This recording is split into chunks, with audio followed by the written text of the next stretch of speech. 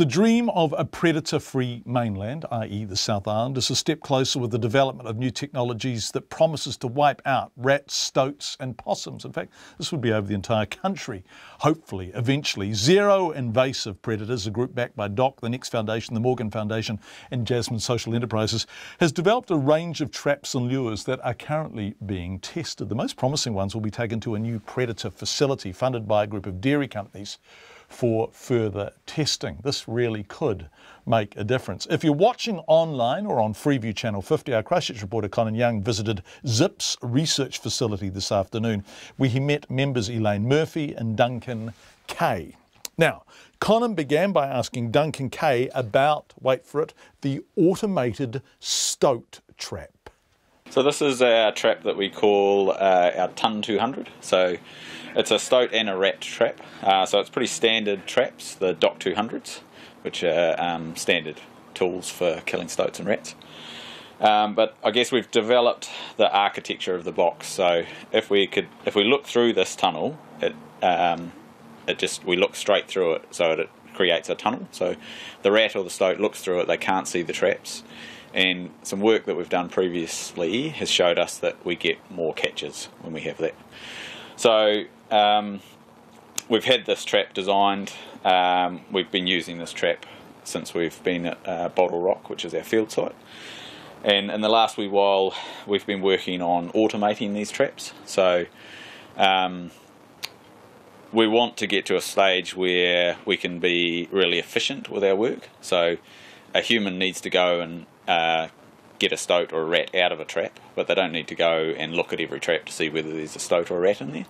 So we've done the work now to build a little tool that can now report to us each day what traps have gone off, and then we can go to those traps and service those traps and then get on with the rest of our day.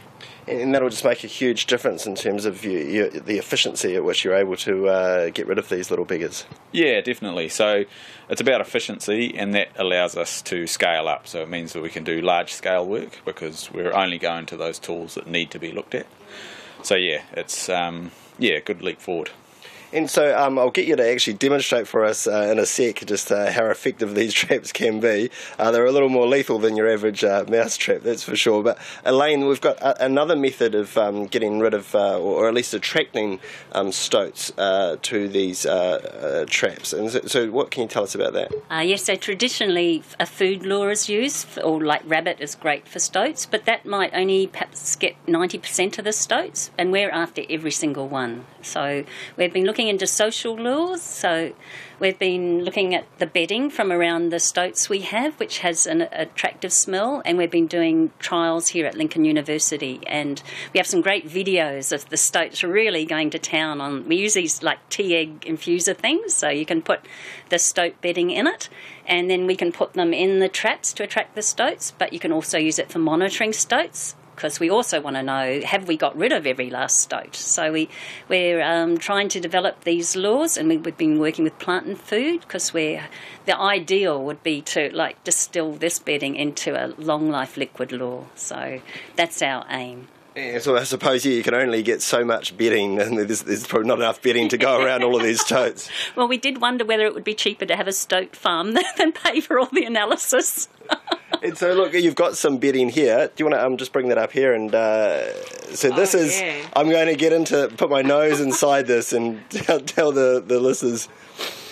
Ooh, that's not too bad, actually. No, I know. I was expecting it to be worse. That's right. I mean, and stoats are very clean animals. We started off looking at urine and scats because they've had a lot of Landcare have had a lot of success with that for possums. And with our stoats, they weren't so keen on the urine and scats, but because stoats are very clean animals. They sort of have their latrine away from where they sleep. So we thought, well, perhaps other stoats would be interested in where they're sleeping.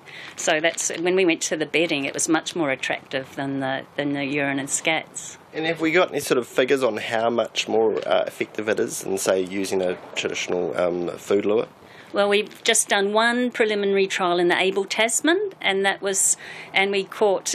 It was 13 stoats with the stoat bedding and 6 with array, so it was twice as many, but unfortunately our trial got cut short because they did an aerial 1080 operation, which was great for the park, but unfortunately our trial got cut short. But we're just setting up another one in Lake Rodawiti, in Nelson Lakes National Park, and also in Northland. So we're hoping to get a lot more figures. So that's what we've got to decide. To go to try to get that long life lure is going to be quite a commitment, and we want to make absolutely certain that it is worthwhile. Right. And so, Duncan, as promised, we better show everybody who can see this how these other traps, more traditional, I suppose, traps work. So I'll leave it over to you.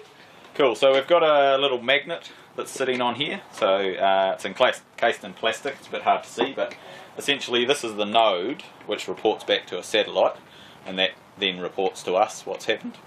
And we'll see it when I flip it over, but it sits on the top here connecting with the magnet, and when it's connected with the magnet it says it's unset, but when it disconnects from the magnet then it tells us that it's gone off.